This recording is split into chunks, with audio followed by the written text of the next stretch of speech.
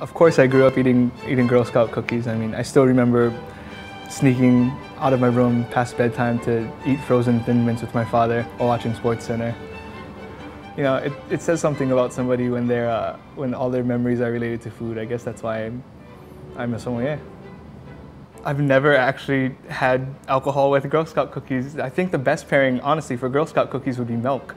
But it was just a really cool opportunity to try something from my childhood and then apply things that I'm really passionate about now in my adulthood. Today we're going to talk about food and wine pairing with Girl Scout cookies. These are all very delicious, light-bodied wines from great classic producers with a few beers here in the mix. Well, with the shortbread cookies, you have sort of a dense cookie here. So we added the textural element of bubbles from the Moscato to sort of help break that up. It's sort of like eating candied lemon with a cookie as well.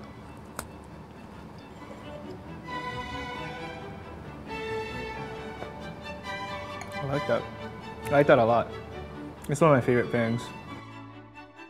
So we have the s'mores here. When I think of s'mores, I think of like campfire, right? So we wanted to find a wine that has this smoky sort of elements, this vanilla note that it derives from oak.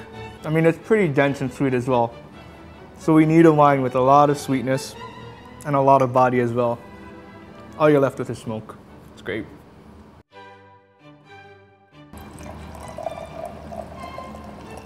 With something like the tagalongs, which is so iconic, has that chocolate and peanut butter flavor, I think of adding the verbet and having it create like this peanut butter and jelly sandwich effect. I find it really fascinating.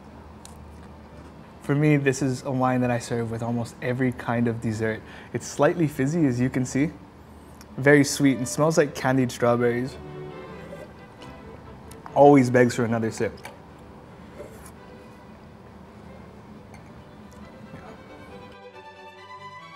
I never actually at Senya pair wine to mask flaws of a dish. This one actually I had to. It's pretty much like eating cardboard. But with the addition of the cream sherry from L'Estelle, it sort of plays a trick on your mind, thinking that you're eating like oatmeal raisin cookies. Yeah, that does not suck. Beer. All of my sommelier friends are gonna kill me, but beer is a much easier beverage to pair with food. Just the fact that it has bubbles alone creates this wonderful textural effect, which we need especially for the flakiness of the coconuts and the Samoas. The Great Lay really works with this cookie. Dominant flavors here are pineapple, which makes for like a pina colada type of pairing in your mouth. Oh, the Thin Mints it's everybody's favorite. Like you said, it's the OG. When I think of something that's been around for a very long time, that's very delicious, I think of Sam Smith. They use cocoa beans instead of regular baking chocolate, which sort of has this like lighter milk chocolate taste as opposed to more of the darker chocolate beers that you find. I could drink that all day.